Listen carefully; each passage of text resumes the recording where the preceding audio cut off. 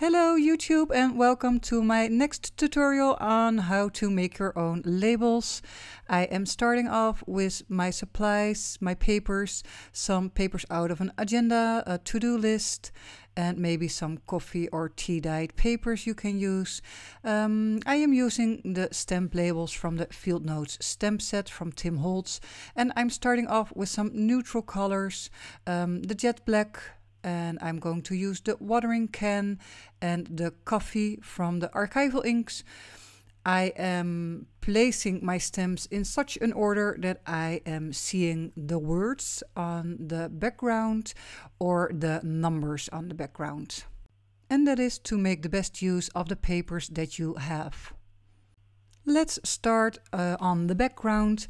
I am searching for multiple stamps that are cohesive and matching, and I am going to make a pop of red first because I really think that color speaks in a project. And after that I am going to look for a great background color just to fill in some space, and that is the frayed burlap. It's a very neutral tone, not very in front of your eyes, so yeah, great for in the background.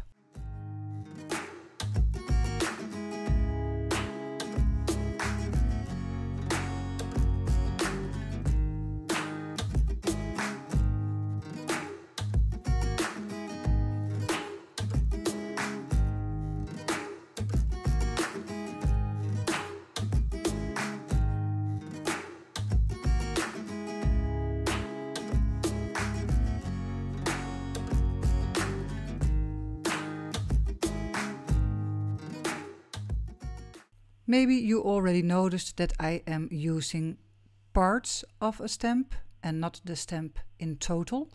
It is that I choose the piece of the stamp that I really like and I really want to see in my papers. And that is the piece of the stamp that I will push into the ink. And if you push other parts in the ink that you do not like, just wipe it off. You can also see it over here with the number stamp. I am stamping the numbers like maybe the 617 at the end, or maybe the front piece of the stamp, the NO, the number, and then maybe the 0 and the 4. And just play a little bit with the left and the right side of your stamp and your ink pad.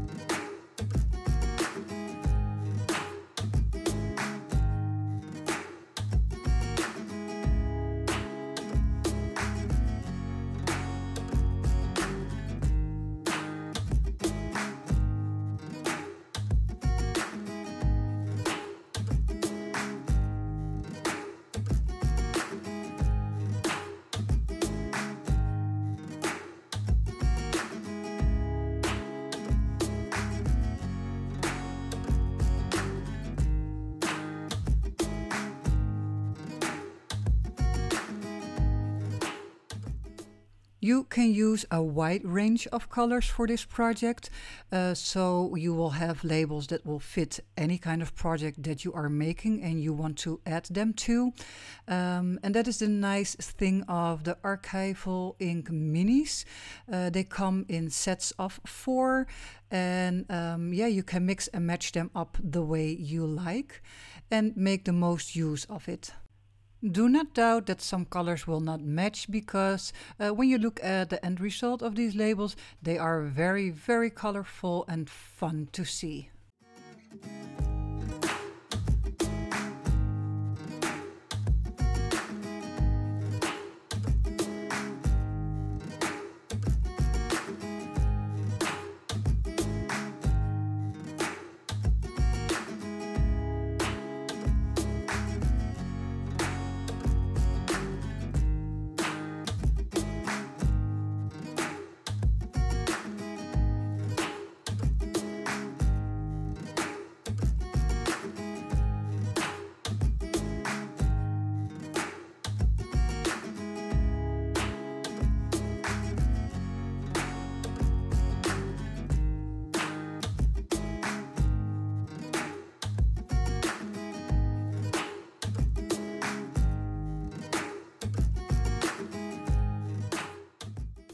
In the first batch, I stamped the labels with just black, gray and brown color.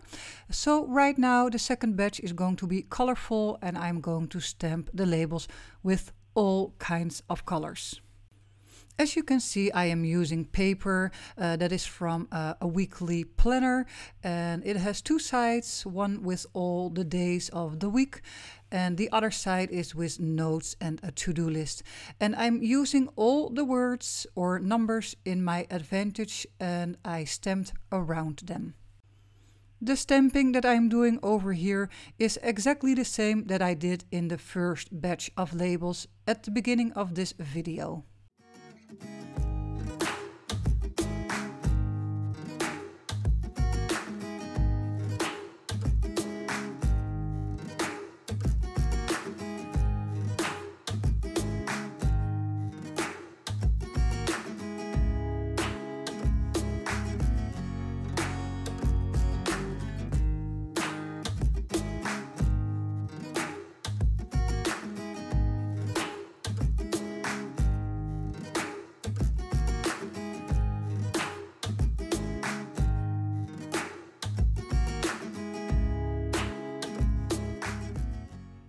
In this video I am stamping with the Tim Holtz Correspondence stamp set, but you can also make a batch of labels with the Field Note stamp set as I'm showing you right here.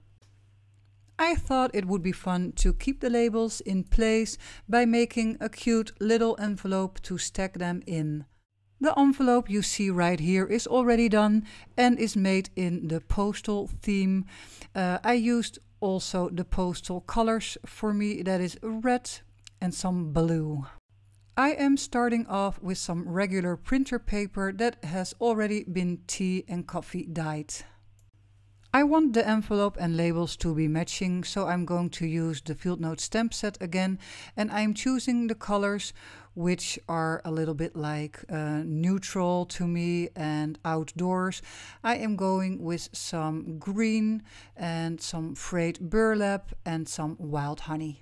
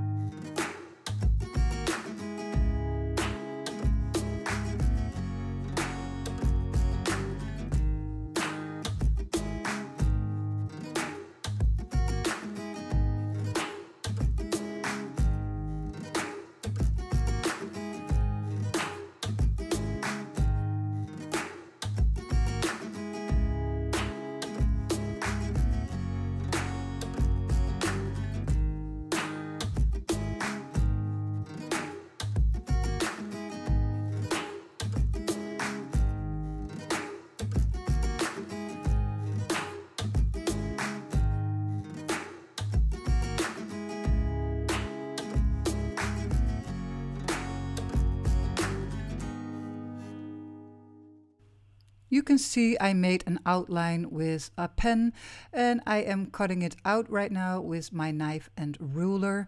It is supposed to be a frame which later on will have some vellum behind it. Of course, I also want to age my paper. I am using the Archival Ink coffee color for that. I am going along the sides of my paper, the edges, and do not forget to also touch the inside of your frame. You want that to be aged too. And then it is time, when you have cut out your piece of vellum, just to glue it down just with a couple of drops of glue. And after that I'm going to stitch around the paper like this. Right now I'm going to work on the closure of the envelope. I got out some regular red paper, almost the weight of printer paper, regular printer paper. Only red, yeah, it's a bit boring. So I decided to put a stamped image in the middle of the red circle. And the red circle is just two pieces of paper glued together.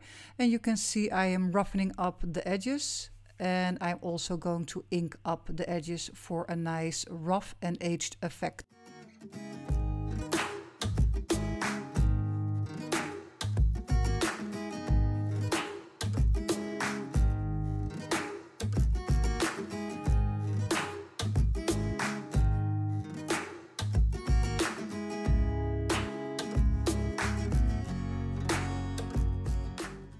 Now it is time to fill up the envelope with the cute little labels.